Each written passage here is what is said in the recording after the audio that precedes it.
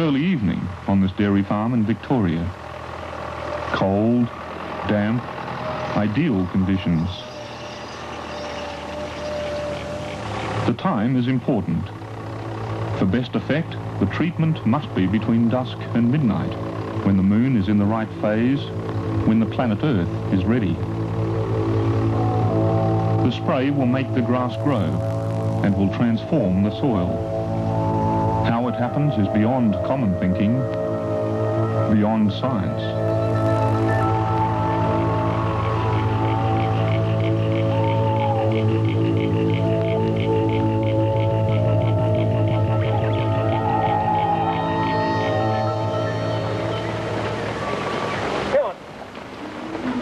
At first appearance, there's nothing to suggest this farm is anything unusual, and yet it is.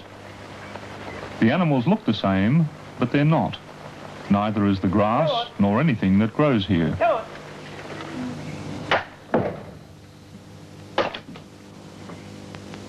The people are different too. They think differently, and their ideas have many followers. Get up, come on then. Alex de Podolinsky and his wife Catherine have been in Australia since 1947. His ancestors were Russian, although he grew up in Germany. Come on.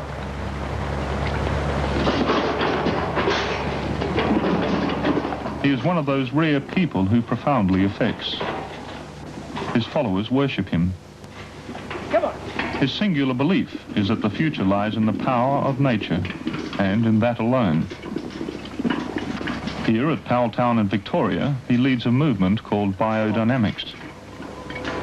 More than just a method of farming, it taps a universal force so powerful that it supports all life.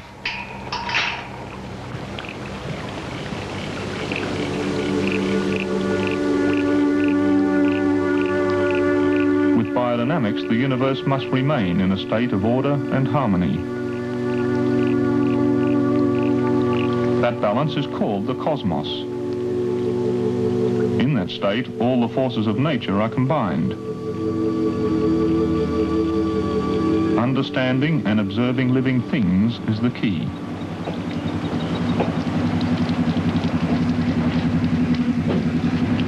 If I'm ever not in a good mood in the mornings, I very soon am once I get near the cows. They tell me exactly what I'm like. They notice cosmic happenings. A cow relates to the whole environment. To live in harmony with your environment requires a purity, and that is definitely, it's just like the purity of a child. They live in the total environment, not just on the paddock and the farm, but far further reaching. They can teach a scientist where else to look if he's more sufficiently sensitive to them. There's very little that happens on this farm that science can explain, or that is part of ordinary people's understanding. During Victoria's cold winter months, something strange takes place. The purpose of this dairy farm is not milk, but this. Cow manure is central to Alex's operation.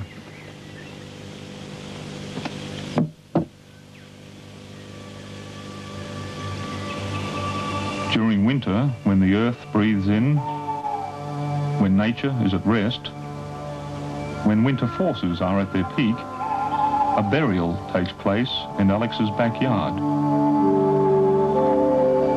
Cow horns filled with manure are carefully placed in the ground, layer by layer. They're covered with soil and left for 3 months. Something happens in this time, a change, a transformation. The result is a substance that is no longer manure. It's called 500, and he believes it's the key to food production in the future.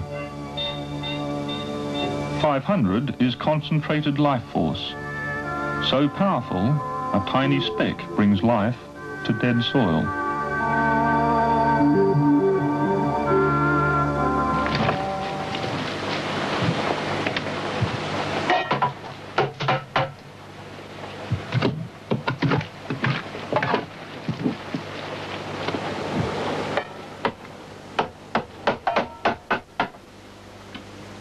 500 was the brainchild of Austrian philosopher Rudolf Steiner.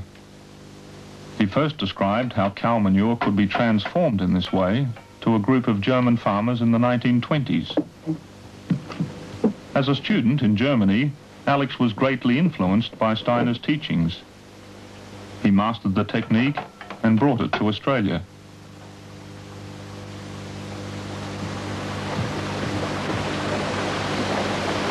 All these bags are filled with cow horns, thousands of them collected from abattoirs.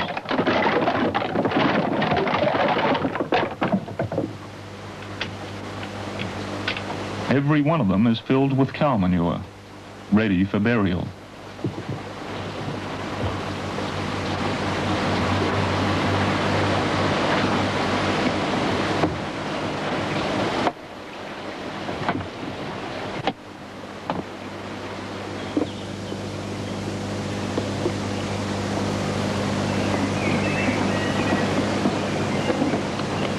We start putting the horns down in April. We have time until the 21st of June. And there are a lot of them. 130,000 we put down here, and then that is the biggest lot put down in any one place, but there are others making 500 too. 130,000 cow horns? Yes, it takes a while. Each one has to be filled and each one has to be emptied. Why cow manure? Well, we have to look at the animal cow in comparison to other ruminants with several stomachs, like sheep or goats. The typical cow stands there and chews her cud. Her legs are not meant to gallop round on like a horse's. The cow is steady, calm, placid, harmonious, a cosmos of nature. Her digestive system is the most refined on earth. The manure that comes out to 25% is microbes that enrich the soil, enliven the soil. Would it not work in any other sort of container? In fact, it doesn't.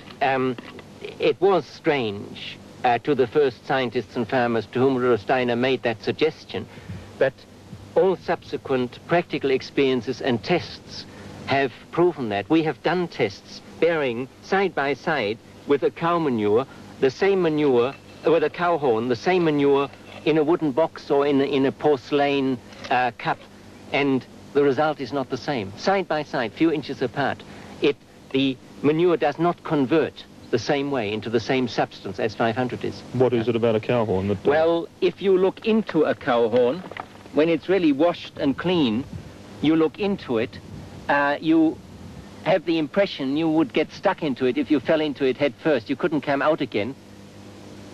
It's, so to say, on the cow to hold in what is going on in this magnificent cosmos of digestion, of metabolism. Deer, for instance, have antlers, and they reach out. That's exactly the opposite to a cow's in expression.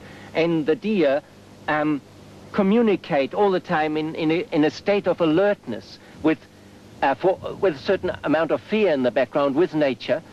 It's the exact opposite to what a cow is. The placidity, a mature cow, we know very, very well she has horns on, and for some reason or other, later on we cut the horns off.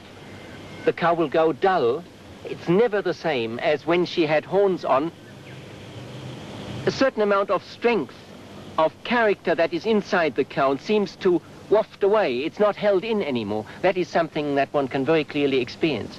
So this unique vessel of nature is the most suited for this purpose. That is our practical experience.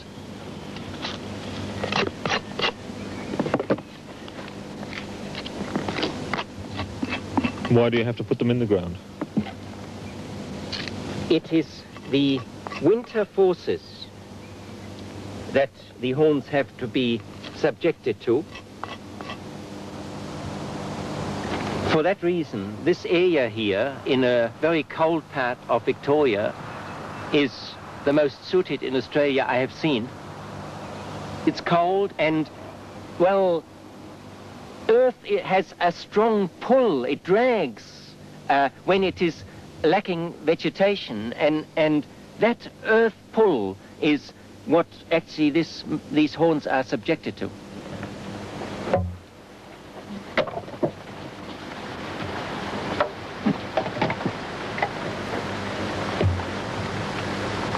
The result of nature's power, a material nothing like it began.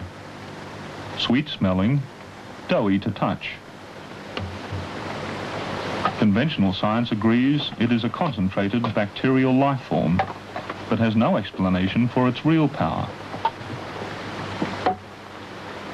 There is enough 500 on this table to regenerate thousands of hectares of dead soil.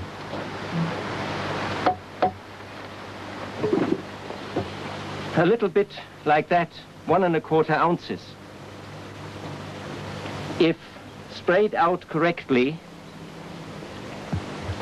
will change the soil of a whole acre. This little bit can do it. It can't be understood in the way that the few minerals that are in here would cause that immense change. We must understand this as a force akin to, it's a negative description, akin to a speck of matter in atomic fission that can cause an enormous explosion.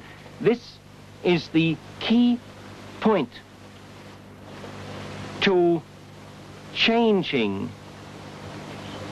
dead soils that have been polluted, where nothing will grow anymore, into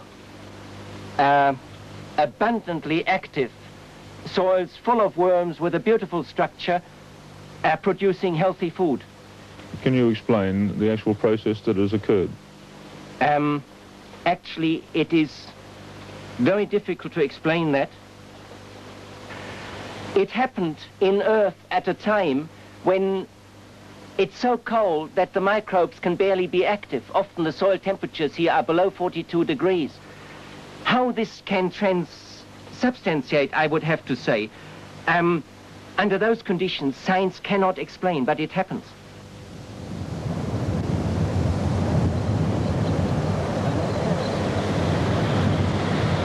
Scientific understanding or not, 1 million acres of food is grown in Australia using nothing but the biological bomb 500. There are hundreds of farmers, hard-bitten, practical people who farm this way. These men are all biodynamic farmers. They use no fertilizers, no chemicals, and they have been doing so for up to 16 years successfully. Yet very little is known about them. In the past, they have kept to themselves, fearing ridicule of their method. Today, they're confident, they're successful, and they're growing in number.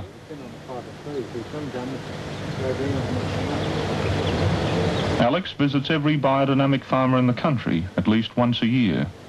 He is very much their leader. Come and I'll just show you this soil here. Forrie McDougall's family have been here for 5 generations, a large irrigation farm in northern Victoria.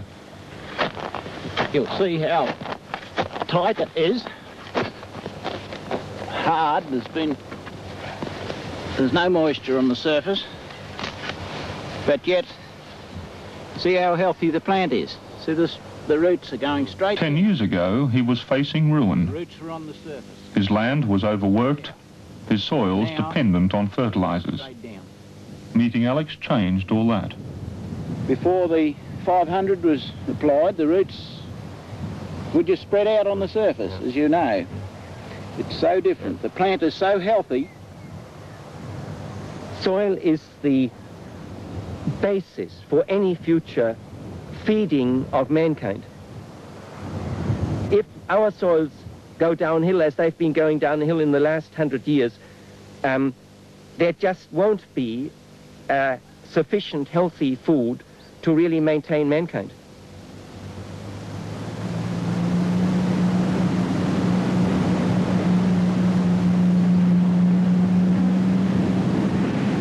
Forrie's story is an impressive one. His own farm was saved, and 3 years ago he bought another one. A large rice farm. Run down, abandoned by its previous owner, it was little more than bare dirt. Today the property is unrecognisable as the place Thorry bought, except for one corner. They said I was mad when I bought it. But give us a bit of time and this will be like the rest of the place. It wasn't the best impression that anybody could get of the property, but I knew that it had its potential. One man said to me, I thought you'd have had more brains than to buy a place like that. But he did come back to me a couple of years ago and he said, well, I'll take back what I said. You've proved what can be done with that property.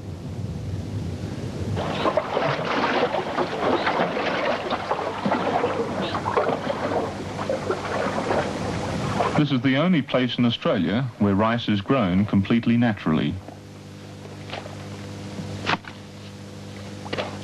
Most use 23 different types of chemicals. With biodynamics, none of them are needed. It's not an easy system to understand. The methods used have no parallel in conventional thinking. 500 is quite different to anything else. The way it's made is strange enough. Applying it, even stranger. A machine is used to activate the 500. The material has to be stirred in water in a particular way before it's sprayed onto the ground.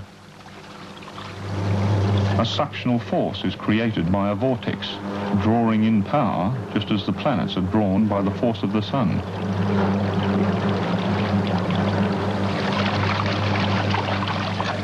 As soon as it's created, the machine reverses, destroying the vortex, leaving confusion and chaos.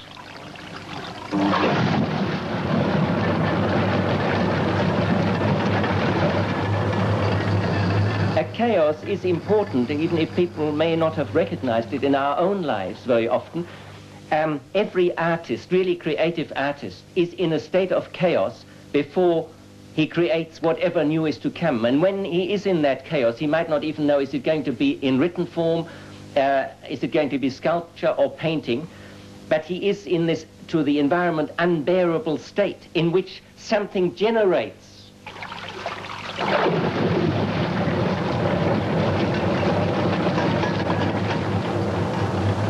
In music, there is one choir in Bach's St. John's Passion where the increase, chaos after chaos, is just one on top of the other. It's an immensely powerful choir, and that is exactly what happens here.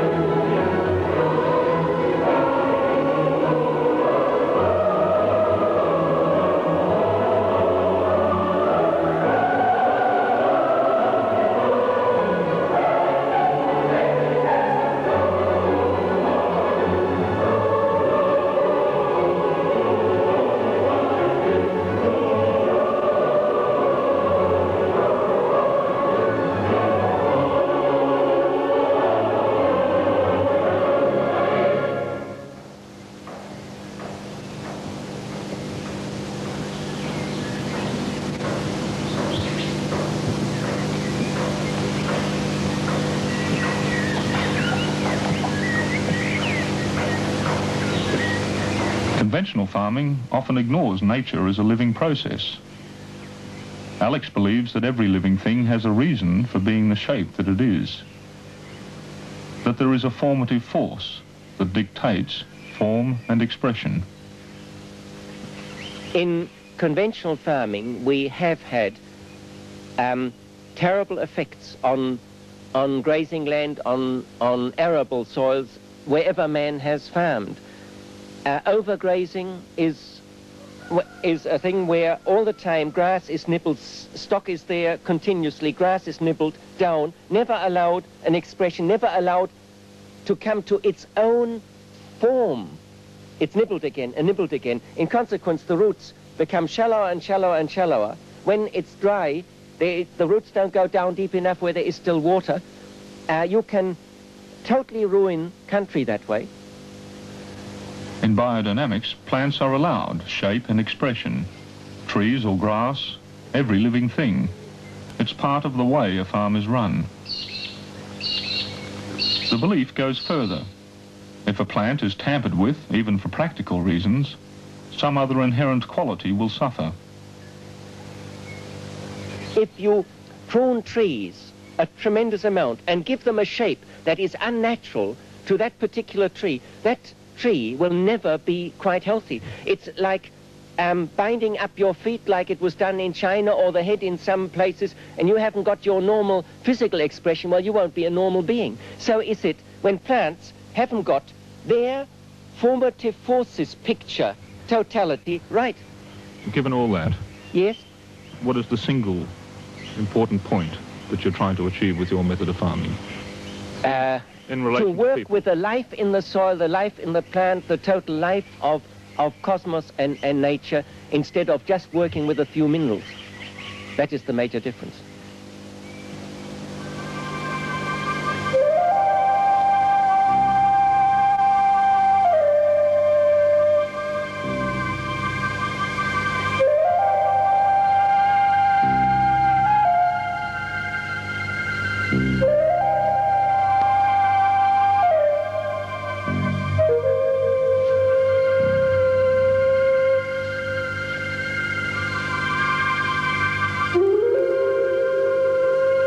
Working with the totality of nature and the cosmos involves much more than transformed cow manure.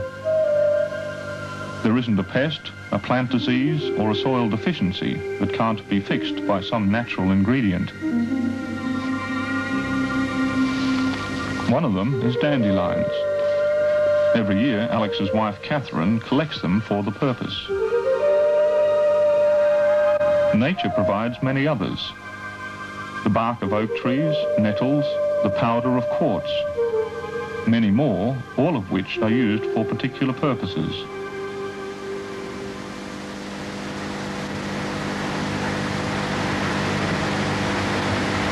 Just like the cow manure, they too are transformed, each in a different way. This one here that I have in this jar is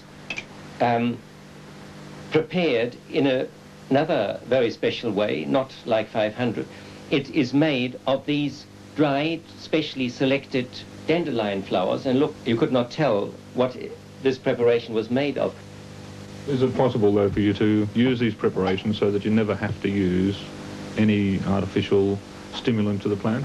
Like yes, very definitely. Well, say on my farm here for 24 years, nothing has been used that was bought from outside. All the growth you see is based on these preparations. A very special one is this here. That was actually quartz crystal originally. It has been made into powder that is absolutely as fine as flour. We call it 501. Being silica, it stimulates the light forces, the light metabolism, light intake of plants. Well, I have totally stopped brown rot in cherries by applying this spray, which I have the power of a sculptor to change a sloppy plant, too full of water in the leaves, subject to brown rot, into a plant that is crystalline, as though we had had a long dry spell, and no brown rot would be possible. I can create that sort of condition inside that plant and surrounding it, so that I can stop curly leaf and brown rot, which is a wonderful thing without using any chemicals.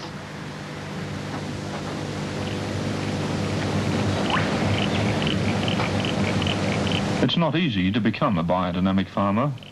There's much to understand about simple things. the making of the preparations, the notion of a formative force, the power of the cosmos. Even the time of sowing is determined by the position of the moon and the planets. Lettuce should be sown when the moon acts as catalyst for a zodiac sign that is in the watery range. The watery part of the plants are the leaves, the airy part are the flowers, the heat part, it takes heat to seal, to form and seal seed, whereas if we sow potatoes, say, we would go for the earth sign.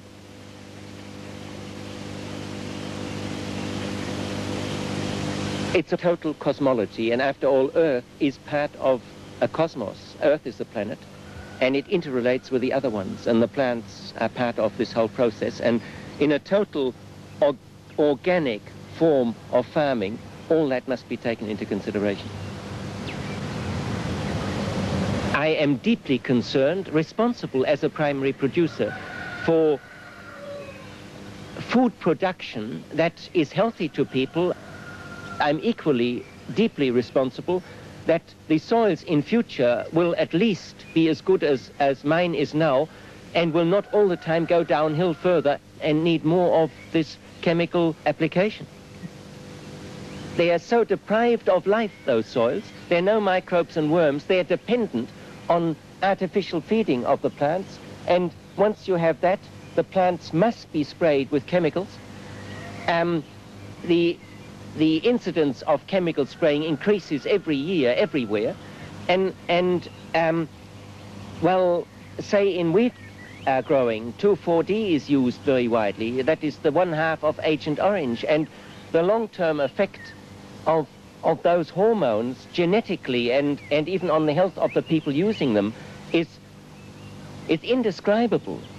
I've seen photos of animals. They are secret photos. I saw them in America of the genetic effects on animals in Vietnam on account of the Agent Orange spraying, and goats with 3 sets of noses on top of each other and eyes, and one very big eye, only skin, and the other one a wee little eye, and of course blind. Creations from hell, you could say. It is vital that we actually do something about the soil and the way we farm, or I really am desperate as to our future on Earth altogether. That is what it amounts to.